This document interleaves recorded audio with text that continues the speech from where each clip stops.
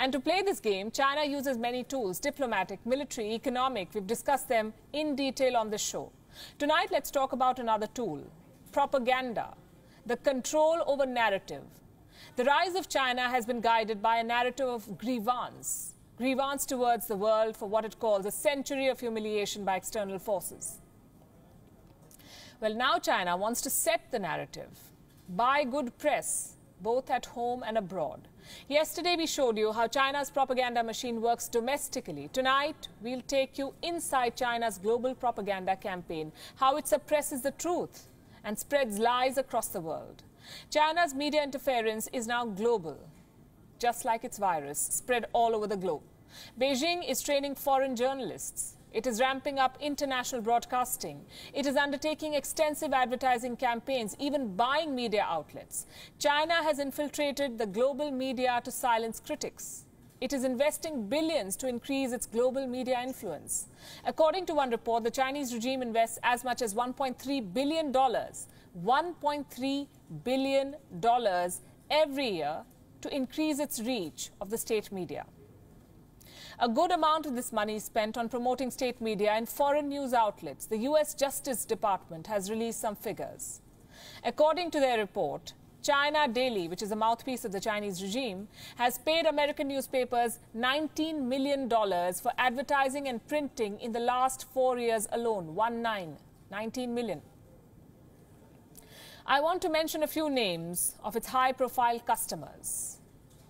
The Wall Street Journal, one of the largest newspapers in the U.S. by circulation. The Wall Street Journal sends 2.8 million copies annually, digital and print combined. Do you know how much it earned through Chinese advertisements? $6 million since December 2016. It has international editions in Mandarin.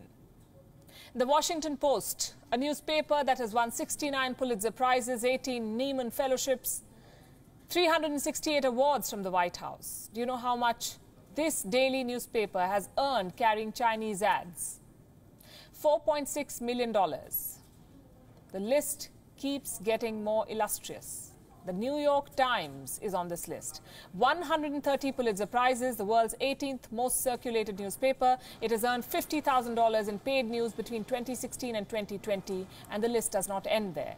The Los Angeles Times, the Seattle Times, the Atlanta Journal-Constitution, the Chicago Tribune, the Houston Chronicle, the Boston Globe, all these major news outlets in the United States of America have been listed as clients of China Daily. And I'm not saying this, China Daily is. It has mentioned these names in a list of detailed breakdown of payments to American news outlets. So what's the big deal, you may ask? These are just ads. Yes, they are. But with a pro-Beijing spin on contemporary news events. Some of these newspapers have published paid supplements produced by China Daily. They're designed to look like news articles, classic paid news. China is spinning the narrative to suit its interests. Let me give you an example. For 6 months, we on Gravitas have uncovered all aspects of the pandemic and China's culpability from Hong Kong to Xinjiang. We've reported on how China is suppressing dissent. We have campaigned for Taiwan's right to democracy. Now, a few days back, state-run Xinhua carried a news clip from this show. It included one of our segments on American hypocrisy. Why did Xinhua pick up just this? To justify China's own propaganda against the U.S. government. Take a look at what they chose.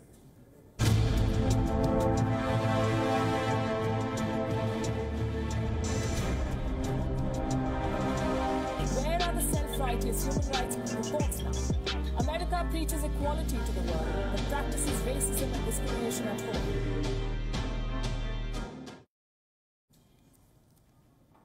Well, it's good that they're watching. They should also take a close look at our reports on racism and police brutality in China. We've done a lot of those too.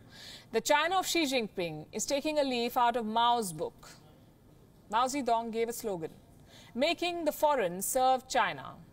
This was his desire for modern-day China. And today, the Communist Party has both the money and the reach to make some in the foreign press serve its interests.